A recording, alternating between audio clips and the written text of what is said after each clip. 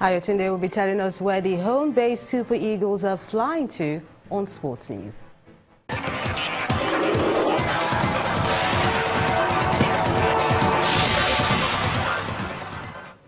Yes, indeed, Melinda. Nigeria's home-based Super Eagles are set to depart for the African Nations Championship holding in Morocco. The 23-man home Eagles squad, the coaching crew, and indeed the backroom staff will be heading out on Sunday, January the 27th. January the 7th this year. That's exactly tomorrow. While the team is well prepared for the tournament and they have made winning the competition their top priority this year. Well, the home Eagles will play their opening match. That's on January the 15th against Rwanda. Catalan giants FC Barcelona have now reached an agreement with Liverpool FC to acquire midfielder Philippe Coutinho.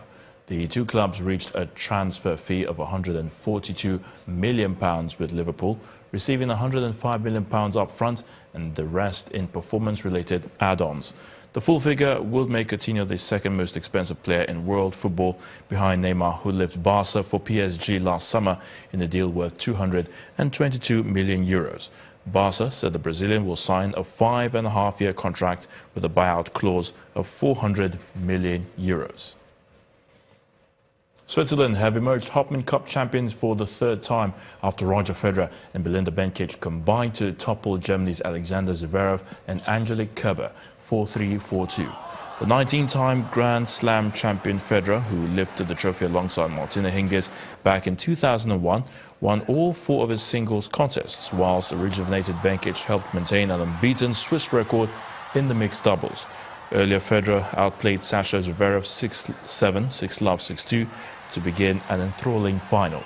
The contest was leveled by Angelique Kerber defeating Bencic 6-4, 6-1.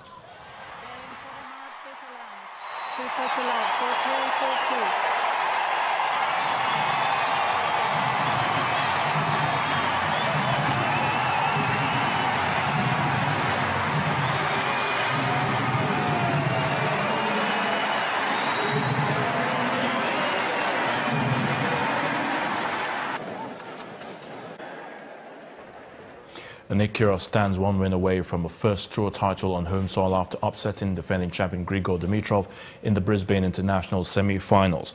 The 22-year-old overcame another slow start to oust the Bulgarian 3-6, 6-1, 6-4 and book a Sunday final. Kyrgios' ranking will move to number 18 after reaching the final and climb to number 17 if eventually he wins.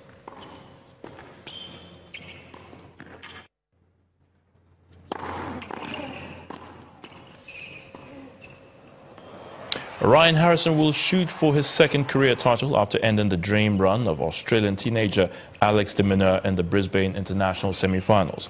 Battling against a free-swinging opponent and a roaring Brisbane crowd, Harrison surged back to claim a 4-6, 7-6, 6-4 win over the 18-year-old. The American will face number 3 seed and home favourite Nick Kyrgios in the final on Sunday.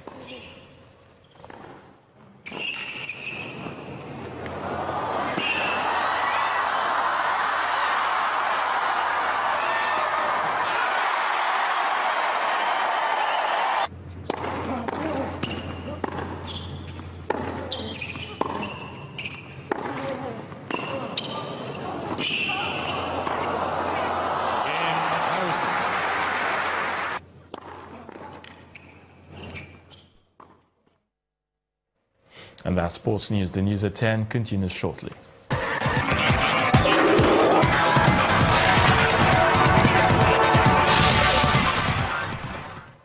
In Zimbabwe, 2 ministers who served under Robert Mugabe have been charged with corruption, the latest in the crackdown of officials loyal to the former president.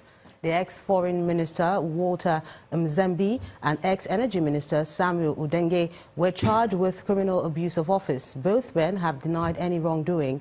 Job Shilaka, Mr. Nzembe's lawyer, says he's going to file an application for exemption to the charge against his client, describing the charges as ridiculous. Both men were granted bail today and have been asked to surrender their passports until January 22nd, when their cases would be heard.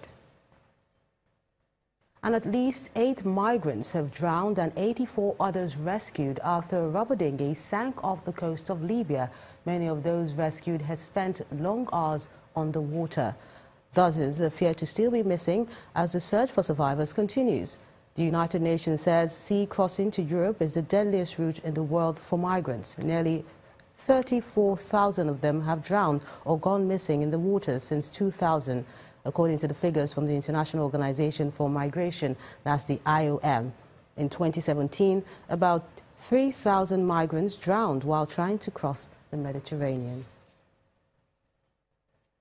Aid workers in Syria say at least 10 hospitals in rebel-held areas have suffered direct attacks over the past 10 days. An advisor to the Coalition of Medical Charities, Hamish Gordon, says the attacks had been most intense for a year. Over 100 children in the east near Damascus are in need of medical evacuation. Amongst facilities hit by the recent airstrikes was a maternity hospital in Marat al-Numan in Idlib province, which aid workers say was hit 3 times in 4 days.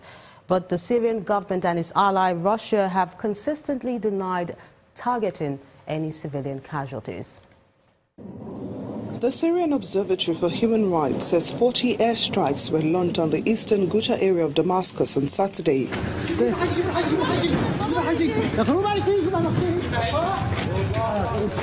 A war monitor, the White Helmet, also says at least 30 civilians were killed during the week when jets dropped bombs on a residential area in a besieged rebel enclave east of Syria's capital. Other clips posted online by the civil defense group, the White Helmet, also seems to show their members helping wounded people in Abin and Azrata after purported airstrikes. Reports say 6 people were injured in Abin after at least 10 airstrikes hit the town. The United Nations says about 400,000 civilians besieged in the eastern Ghouta area face complete catastrophe because aid deliveries by the government are blocked and hundreds of people who need urgent medical evacuation have not been allowed outside the enclave.